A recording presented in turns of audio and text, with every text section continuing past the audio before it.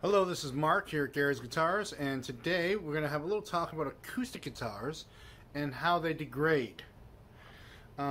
If you have a car and it lasts you 15 years, you count yourself lucky. If you have a guitar and it's 50 years old and there's a problem with it, you're surprised. So we all just assume guitars are supposed to last for generations, and it's not always the case. Especially now that we're seeing that first crop of inexpensive plywood Asian-made guitars from the 70s and 80s reach an age to which they have begun to degrade. So this can happen to any guitar. It can be because of cruel situations, like you don't humidify enough, or you don't dehumidify enough, or stuff like that. Or it can just be the guitar is programmed to self-destruct. You have 200 pounds of pressure on the strings and a hole in the middle, and everything's going to want to fold up eventually. So we're going to have a look at a guitar to which these things are just starting to happen. Talk a little bit about what you can do, and see if we can shine some light on the subject. Here we have our demonstration guitar. Today's demonstration guitar will be an Ibanez. I did just kind of badmouth plywood guitars, but actually plywood guitars can be cool, and they can be durable. It's not that plywood guitars degrade faster, it's just that they degrade in their own special way. Let's talk about that. So we're going to talk about top distortion. There's that hole I was talking about. Everything wants to pull itself into the hole. So what happens is you get bridge rotation. The bridge rotates this way a little bit.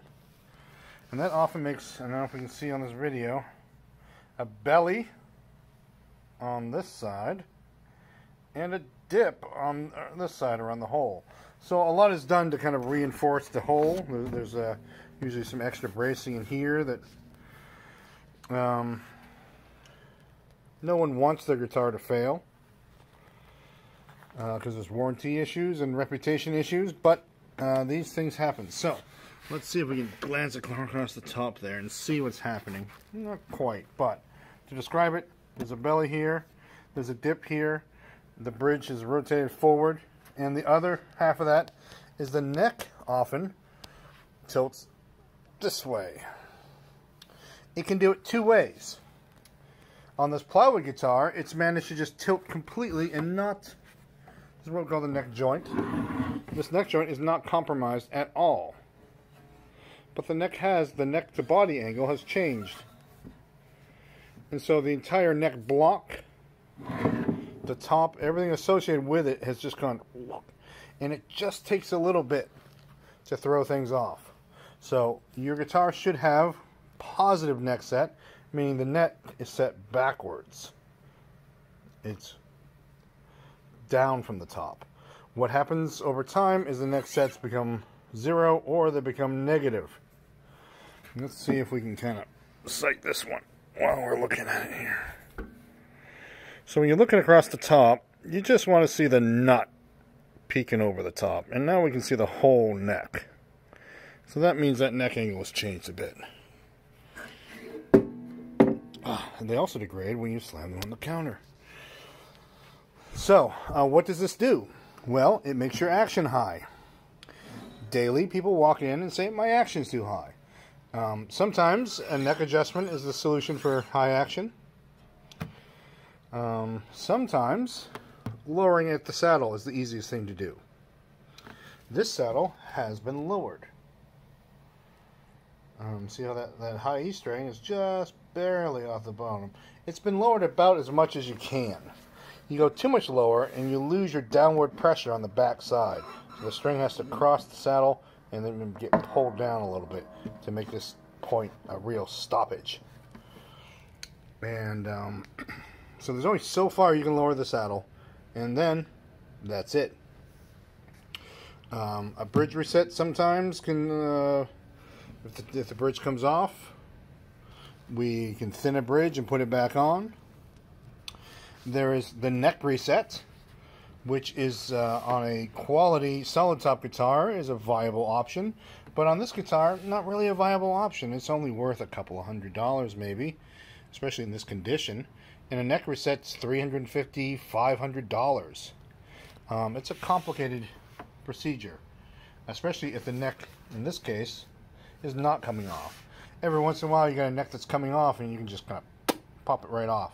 This neck would come off with a great deal of effort. And then you would reset the neck so that your neck set again is positive,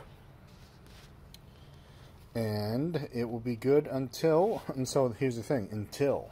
Does this stop? Yeah, it seems to stop sometimes, like on this guitar. This guitar's been like this for years. Sometimes guitars get to this point and they're just kind of shored themselves up. They're done folding in half for a little while.